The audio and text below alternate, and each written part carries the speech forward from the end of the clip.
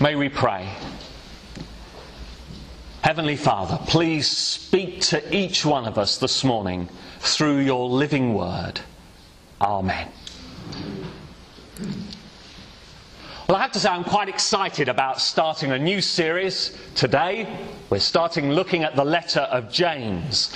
And when Rob, Jane, Rebecca and I were studying James together, we got a lot from it. It's a great book. It's great for studying on your own, great to study with a group, and hopefully great to have a series of sermons on. On the notice sheet I've put details of a couple of commentaries and also a YouTube clip that I think might be helpful in giving you more background. So if you want to find out more, then you know where to go. But why is James such a good book? Well, it's so full of practical wisdom. It covers everyday issues. How we should speak to one another. How we should think about money. How to approach conflict. How to deal with sickness and suffering. It's wonderfully down to earth.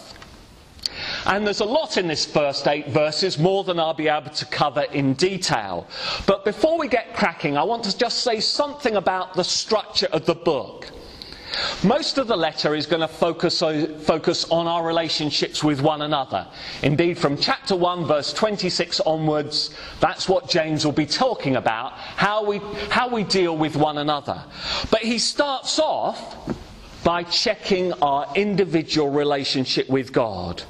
If you want to show genuine care to those around you, then first of all, you have to make sure that you are nurturing your relationship with God. And this is true whether your desire is to be a good parent, a good worker, a good friend, a good Sunday club leader, a good vicar. Make sure your relationship with God comes first. And so before dealing with all these topics about how we should get on with one another, James gives us advice on key aspects of our relationship with God. He'll be asking questions like, are you and I really moving on to maturity in our faith? Are we holding fast through times of trial? Are we seeking God's wisdom? Are we humble? Are we taking God's word seriously? Well, enough of background, let's begin. James, that's how the letter begins. And there was only one James living who could just write his name like that and everyone would know who he was. It was James, the brother of Jesus, who was leader of the church in Jerusalem. And he's writing to Christians everywhere. It may be confusing to us to be called the 12 tribes scattered among the nations. But that is the name he gives to the Christians. The reason for calling us the 12 tribes is that the Christian church is the new Israel. There were 12 tribes in the old Israel, and he describes Christians as the 12 tribes. We are the people of God. And after the introduction, verse 2 of the letter begins with what seems like a really bizarre statement. And there will be some of you that will find it very difficult to hear this. Consider it pure joy when you face trials of many kinds. It reminded me of a story I read about Chippy the parakeet. Chippy didn't see it coming. One second he was peacefully perched in his cage. The next, he was sucked in, washed up and blown over. The problem began when Chippy's owner decided to clean his cage with the vacuum cleaner. She removed the attachment from the end of the hose, stuck it in the cage. The phone rang. She turned to answer it. She'd barely said hello when the parakeet was sucked into the cleaner. On opening the cleaner, she found her pet alive, but stunned, and covered in dust.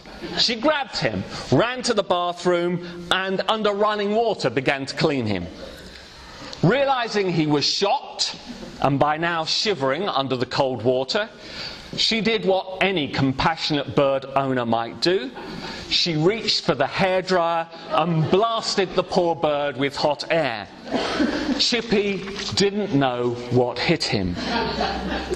A few days after the trauma, the news reporter who'd initially written about the event contacted the owner to ask how the bird was recovering. "Well," she replied, "Chippy doesn't sing anymore. He just sits there and stares." And all James wants to say to Chippy is, consider it pure joy. Why? Because you know that the testing of your faith produces perseverance, and perseverance leads to maturity and completeness. This is really important. James is saying trials are coming your way. They may already be with you at the moment. It may be sickness or bereavement or financial loss or loneliness or breakdown in relationships or pressures at work or whatever. And James is not saying if they come or maybe, such things are coming your way. Being a Christian does not mean we carry around a get out of trials free card. We do not. If you think you've signed up for an easy passage through life, I'm sorry, you've got it wrong. And you and I need to wake up to the fact that bad things are going to happen to us. It is part of life, and we shouldn't be surprised by it. And if we are surprised by it, we've almost lost the battle before we started. C.S. Lewis writes this: imagine a set of people all living in the same building. Half of them think it's a hotel. The other half think it's a prison. Those who think it's a hotel might regard it as quite intolerable and really rather appalling. Those who thought it was a prison might decide that it was rather surprisingly comfortable and there were some good things about it. Too many of us expect life to be far too easy. These comments were handed into the visitors centre in a wilderness area in America. Too many bugs and leeches and spiders and spider webs. Please spray the wilderness to rid the area of these pests. There are too many rocks in the mountains. The coyotes made too much noise last night and kept me awake. Please eradicate these annoying animals. Escalators would help on the uphill sections. A McDonald's would help at the trailhead. So let's first of all be realistic about what we expect life to bring us. As I think Mark Twain said, life is one darn thing after another. The second thing is that when expected trials, when they come, James is not saying we should react with, "Oh, praise the Lord, I've been sucked up by the vacuum cleaner," or "I've crashed the car, praise the Lord." Occasionally you do meet Christians who think that's what they're expected to do. But it doesn't honour God when we praise Him for horrible or evil things. Jesus didn't pray in the Garden of Gethsemane, "Oh Lord, I'm so grateful that I'm going to be flogged. Happy days." Or "I'm going to be nailed to the cross. Oh joy, bring it on, Lord." James is not saying we need to pretend that this is fun. He doesn't want so much to change how we feel about trials, he wants to change how we think about them. James wants us to take a long-term view and say, this trial will be an opportunity for my faith to grow towards maturity. And we need faith to grow through struggles. This world, we'd like it to be designed for pleasure, but actually it's designed for character. I found this story helpful. a boy found a cocoon in his garden and took it to his mother. And together they put it in a jar, and his mother took the opportunity to explain how it had been a caterpillar, and now it had changed into a cocoon, and one day it would become a butterfly. And the boy watched every day, waiting for the butterfly to emerge. And one day it happened. A small hole appeared in the cocoon, and the butterfly started to struggle to come out. At first the boy was excited, but soon he became concerned. The butterfly was having to struggle so hard to get out. It looked like it couldn't break free. It looked desperate. It looked like it was making no progress. The boy was so concerned he decided to help. He got some scissors and snipped the cocoon to make the hole bigger, and the butterfly quickly emerged. As the butterfly came out, the boy was surprised. It had a swollen body and small, shriveled wings. He continued to watch the butterfly, expecting that at any moment the wings would dry out, enlarge and expand to support the swollen body. He knew that in time the body would shrink and the butterfly's wings would expand. But neither happened. The butterfly spent the rest of its life crawling around with a swollen body and shriveled wings. It never was able to fly. Without the struggle getting free from the cocoon, the butterfly would never ever fly. The struggle was vital for the butterfly to grow to maturity. Hudson Taylor was a great missionary to China. His story is an incredible read. His wife became blind towards the end of her life. And someone asked her, "Why should you suffer after all the years of serving, doing things for God and for others? Why should this happen to you?" And she replied, "I suppose God wants to put the finishing touches to my character." I find such a way of thinking very challenging. Sadly, you and I, most of the time, we're not really bothered that much about maturity or completeness or character. Instead, we pursue comfort and the easy life. We'd rather be left alone. We can't be done with the hassles of changing. Oh, it might be nice if we were a little more generous, a little more loving, a little less angry, but nothing too much, please. But one thing about this letter is that James will not allow complacency. He will constantly challenge us. He's not interested in producing third-rate Christians who are hoping that God is so merciful that they will scrape into heaven and that they will thoroughly enjoy it there, even though they've done so little to experience the life of heaven here on earth. James wants you and me to be serious about Christian growth. He's saying to us here, trials are not for nothing. They shouldn't be wasted experiences, because God's wanting to achieve something through them as we persevere through them. Trials will tend to consume us. We all know that it's hard when you're going through them to think about anything else. It's hard to look through the pain. There is no automatic benefit from going through trials.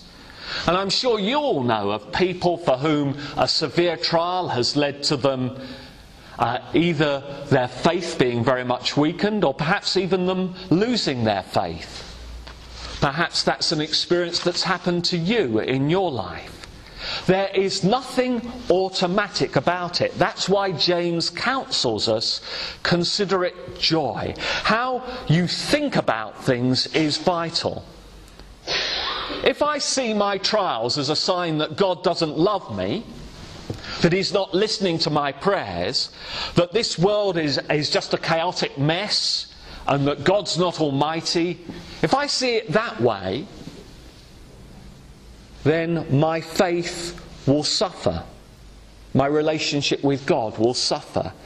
But if instead through my trials I cling to Him while the storms are going on around me, if I know that God will be at work, then at the end of it, my faith will have grown.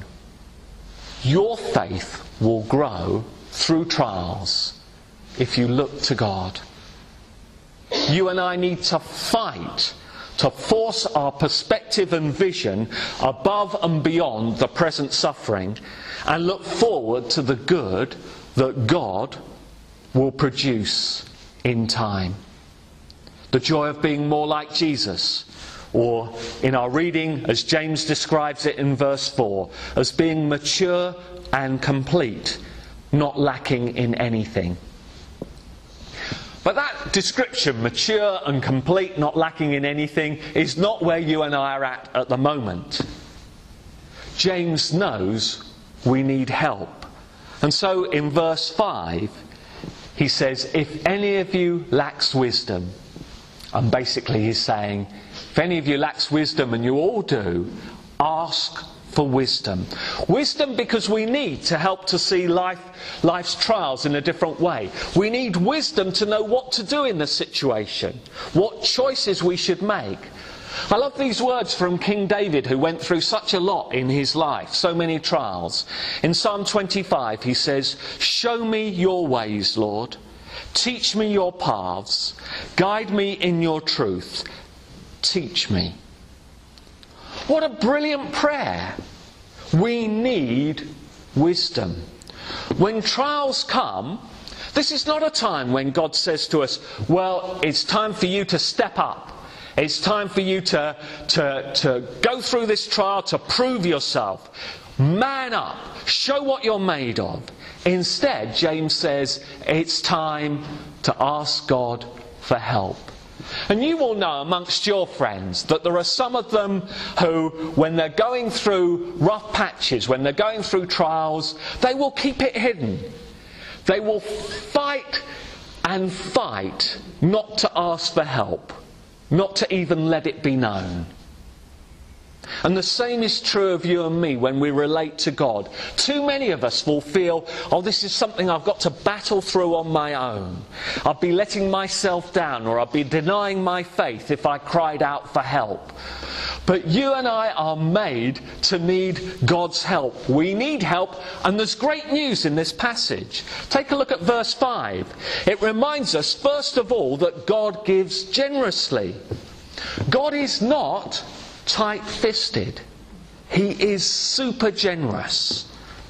He's not going to say, I've run out of generosity. I've used up my quota for this month. Try again another time.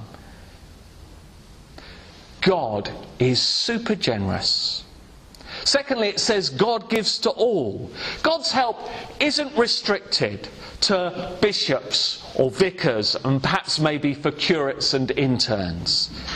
It's not restricted to platinum card Christians. It's for all of us.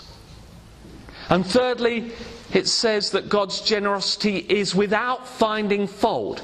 God's not going to say to you, well, you really messed up this time. You've brought this on yourself. He's not going to say, oh, surely by now you know how to cope with this.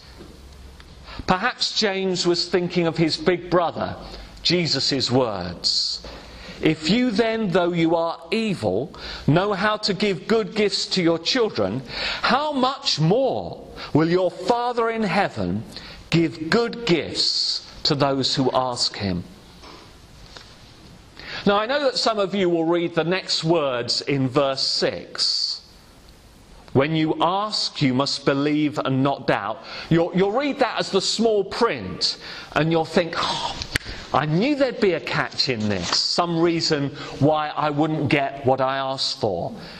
But what James is referring to is it's not about never having questions or never having doubts. It's not about whipping ourselves up into some state of absolute belief. What James explains is that he's talking about double-minded people. Someone who's constantly flitting between what God wants and what worldly wisdom says. Someone who's thinking, well, I know God wants me to do this, but perhaps I can find a better offer from somebody else, or I can find an easier way of doing this. James is saying, if you want, God to give you wisdom, you must really want it. It was St. Augustine who recorded that he used to pray, "Lord, make me pure, but not yet." Such prayers show that we're not really serious. And James is asking, look, if you're going to pray for wisdom, be serious. Do you want to grow in your Christian life? But perhaps some of you are thinking, but Stephen, it's really not that simple. God didn't answer my prayer.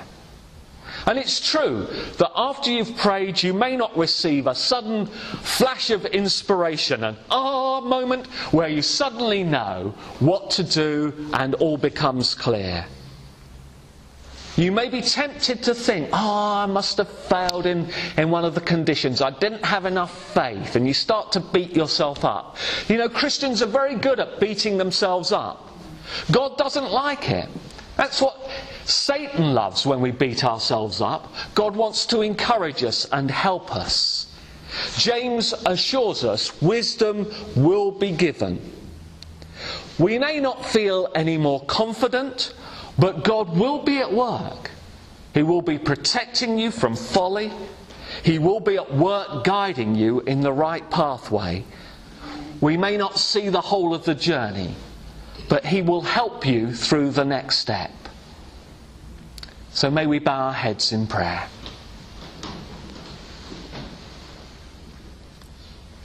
Lord, show me your ways.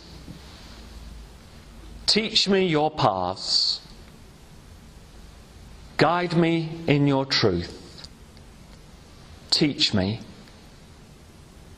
And help us to rejoice in the good that you can bring through our trials. Amen. And we're going to sing a song.